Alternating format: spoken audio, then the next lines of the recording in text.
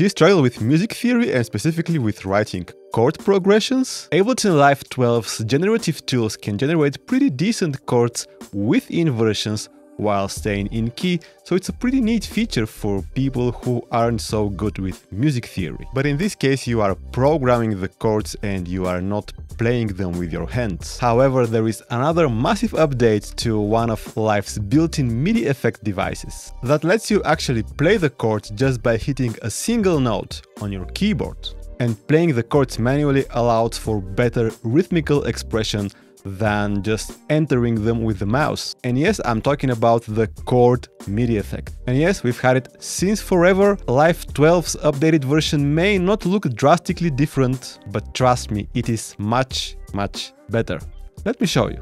For those of you who are not super familiar with the Chord device, let's first see how it works in general. Essentially, the idea is that you send a single note to it and it adds notes on top of it, making an interval or a chord. So let's say +3, +7, and by hitting any note, this will give us a minor chord. To visualize this, we can drag and drop the MIDI monitor before and after. So as you can see,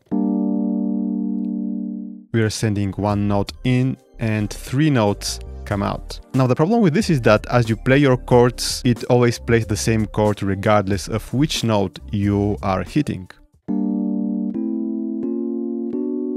Which can actually sound kind of cool, but by doing that, some of the chords will be out of key. And with the new update to the Chord device in Live 12, we now have the option to have the notes conform to the scale that we've set. So we can hit that button, and as you can see up here, I've set my scale to F minor, so it will make sure all the notes that we play are from the key of F minor. What we can do now is just hit learn and send it a chord from our MIDI keyboard. So now I will play a C minor 7th chord.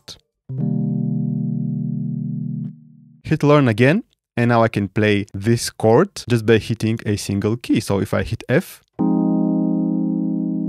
plays that chord, and I can adjust the velocities of each note in the chord. But the thing is, since we've enabled scale aware, it will not play the minor chord for every degree of the scale. Even if we are in a minor key, some chords should be major. For example, in the key of F minor, if we play a chord with the root of D flat, it should be a major chord. And Scale Aware feature enables just that. It makes sure we're playing the correct chord to stay in key. If we turn off Scale Aware, we're playing D flat minor. If we turn it on, D flat major. So playing progressions with just hitting a single key, super easy.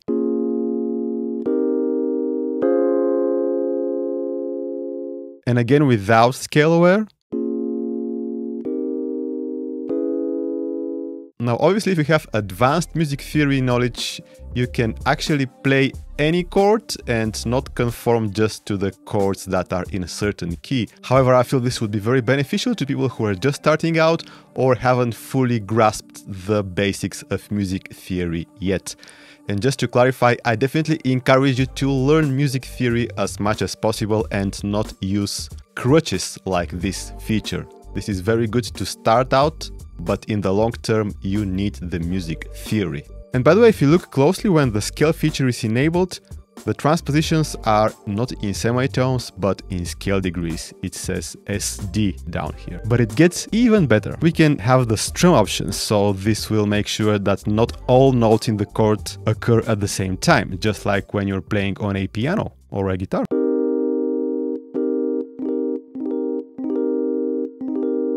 And the tension control makes sure that our strum is more natural, so the distance between the notes gets shorter with each successive note, if that makes sense.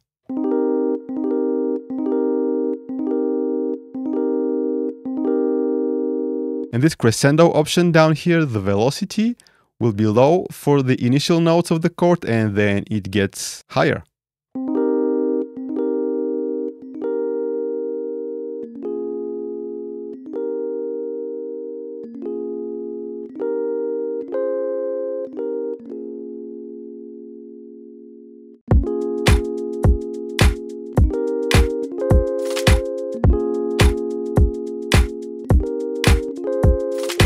Okay, Okay, so I've added a little bass line here.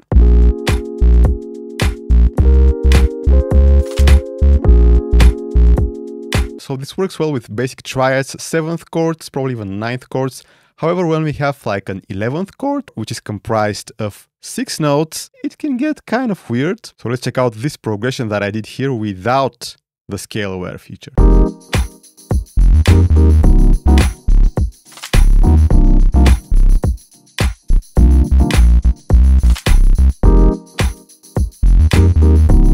So again, this is the old behavior from the old chord device. When we enable scale aware, it actually gets worse.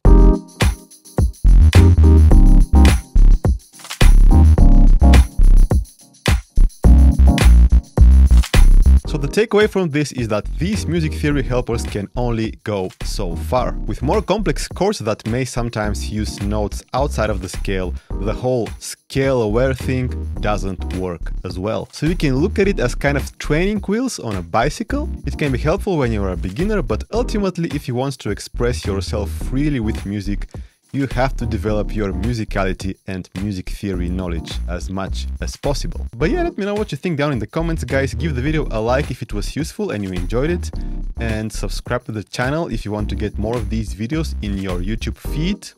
Check out my sample packs and my Ableton live packs from the link down in the video description, and I will catch you later.